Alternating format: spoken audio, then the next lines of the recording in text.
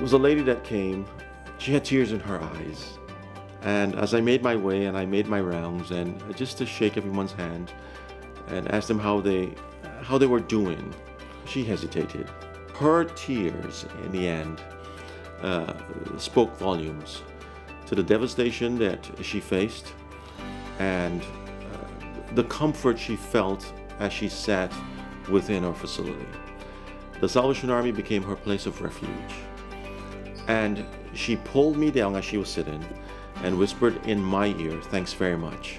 To me, it meant what it is that we were doing was the right thing to do.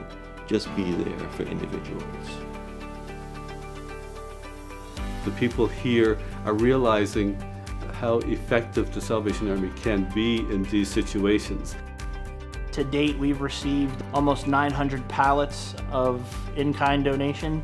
That ranges from commercially packaged items all the way up to general in-kind goods.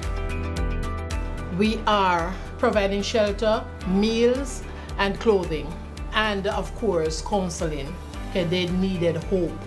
So we really utilize the moment, speaking, calming their fears and praying with them and asking God to intervene and so forth, while ministering to the physical and social needs. The Salvation Army can't do what we do if it weren't for the support of corporations, individuals, foundations that support us. It's through their support that we are able to go beyond this phase to the next phase and the phase beyond.